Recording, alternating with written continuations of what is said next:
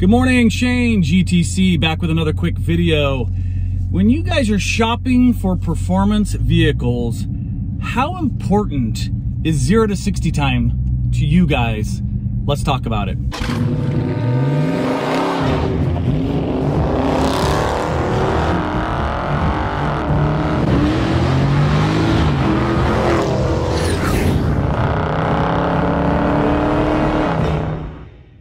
So when I was much younger, 20s, 0 to 60 times were like the thing. I had to know what the 0 to 60 time was. In fact, if I found a cool vehicle, other than just catching my eye, if I had even a remote interest in the car, the first thing I was looking at were specs.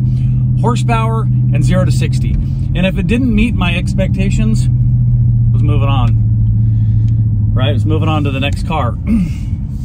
I think I've matured a little bit now, because if you're shopping for a performance car and if the manufacturers have got it right, you know that those 0 to 60 times are important to them as well, but they're not everything, especially in today's world where electric vehicles dominate the 0 to 60. Internal combustion engines, it's not possible to get a 1.9 0 to 60.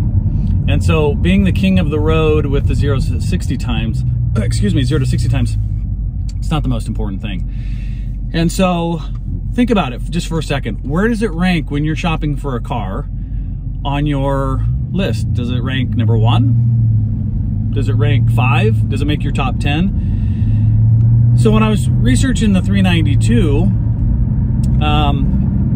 of course, I'm no dummy. I'm fully aware of the performance of this vehicle, and it was definitely part of factoring the equation performance. You don't want a car that has a ginormous V8 with all this horsepower, and then you look at the 0 to 60 time and it's like, you know, you hit the wah, wah, wah button. It's like, it's got to match. So it's got to be competitive.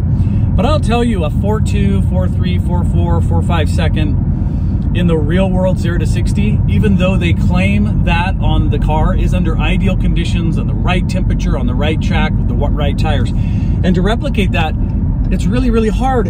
And if you think about it, what's the real world practicality of a 0 to 60 time? Unless you're racing every day, I just want a car that'll get up and move. And I assure you this car will get up and move. And at 0 to 60 times are just fine. They're very, very quick. So I don't rank it as number 1, number 2, number 3 anymore, but it's probably top 5 in terms of under the umbrella of performance. But I will tell you, I'm more about how that car gets from 0 to 60 or 0 to 20 or 0 to 100 and the whole visceral experience more than I am just a time. Because if that was the case, then I'd buy a Tesla. Right? No frills, step on the accelerator and zip, you're there, and there's no, you know, there's really nothing to do about it. It just goes and it's there. I want the whole experience, right? I want the sound, the feel, the torque, the way that the motor feels, the exhaust, you know, coming out the back. That's all part of the experience. And so to me, 0 to 60 times important, but it's more about how I get there. So tell me what your thoughts are. I'd like to hear your feedback when you're shopping. If you're just all about the 0 to 60 times and you're all about horsepower and torque and less about maybe features or, you know, aesthetics of the car. I'm just curious how most are looking, you know, when they're car buying. But for me, this is why I think Dodge hit the sweet spot.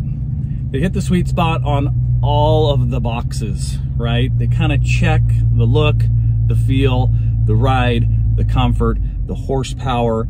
It's horsepower to weight ratio, how the horsepower is delivered, how the torque is delivered. It is just, oh, it's so good. And I wouldn't trade this for my 335 right now. I would not. As fun as that 335 was and its handling and, you know, BMW quality or whatever, you know, all the features, this car, hands down, it wouldn't even take me a half of a second. So give me your feedback. Also, Jared, you and I have chatted about this. I'd like to hear your thoughts about 0 to 60 and where this ranks for you, because I think we're pretty similar. But over to Jared. What do you think, bud?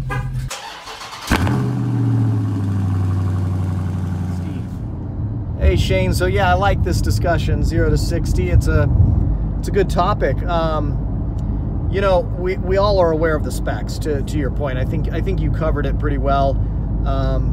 We look at the specs, and you know, if it doesn't fit into what we think of as a sports car or a performance car, you know, we move on. I think the Scatpack is you know, spec'd out at about 4.3. That's pretty fast. Of course, I think Jay's Tesla, when I was in it, I think that's rated at 4.1, but it felt faster. I mean, with the advent of the EVs and the way those are coming on, you just want 0 to 60. If that's all you're interested in, yeah, go get a Tesla, or for that matter, get a Plaid. But you know, for others, those that are into the muscle cars and the ICE cars, the internal combustion engines, it's a little bit different, and that's where the butt dyno comes into play for me. It's how does the car feel when you're in the seat, when you're driving it, when you're behind the wheel, all of those things that, you know, aren't just numbers.